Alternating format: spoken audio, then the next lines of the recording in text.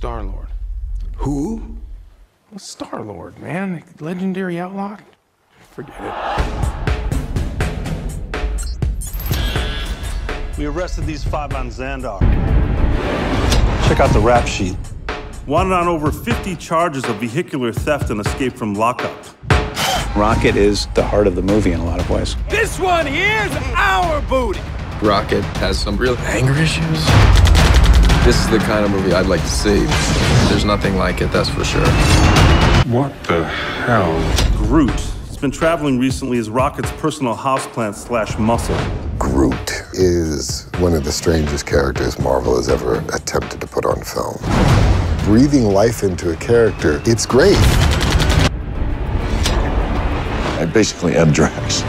Drax, aka the Destroyer. Since his wife and family were killed, he's been on a rampage across the galaxy in his search for vengeance. He's basically living solely for revenge.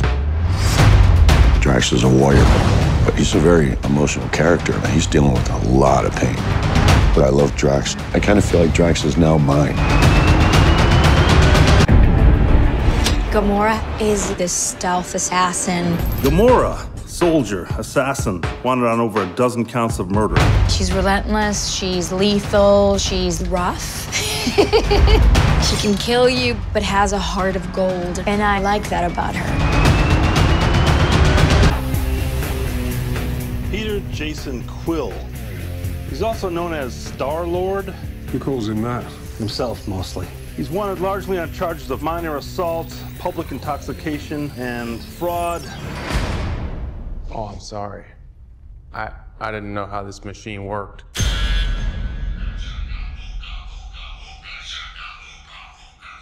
Hey, that's mine. You son of a... Hey, take those headphones off right now!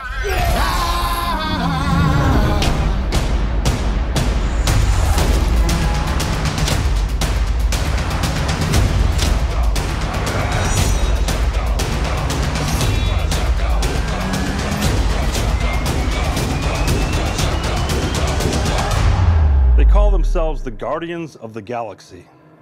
What a bunch of a-holes.